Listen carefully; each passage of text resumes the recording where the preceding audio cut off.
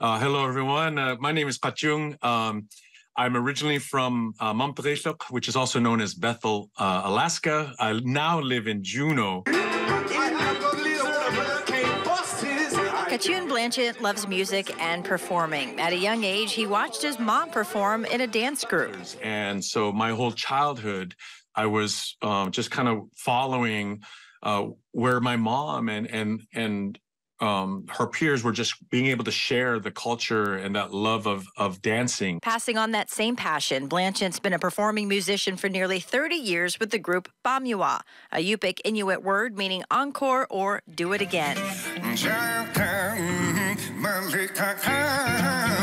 We kind of call it tribal funk, Inuit soul. We sing a lot of our songs in our Yupik language.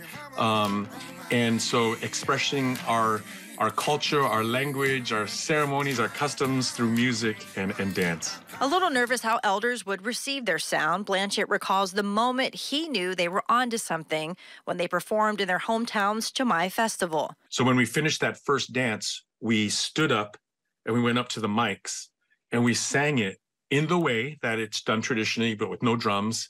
And me, Philip, and Aussie went up there and we were like, Jiao ya nao hua. And then we went, Mum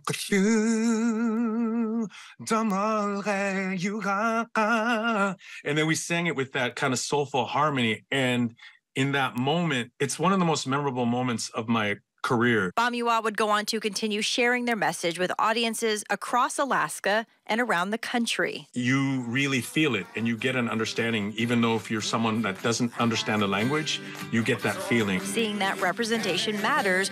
In 2021, Akrock was born and is the only Indigenous music festival in the States, something Blanchett says was a dream for decades and long overdue.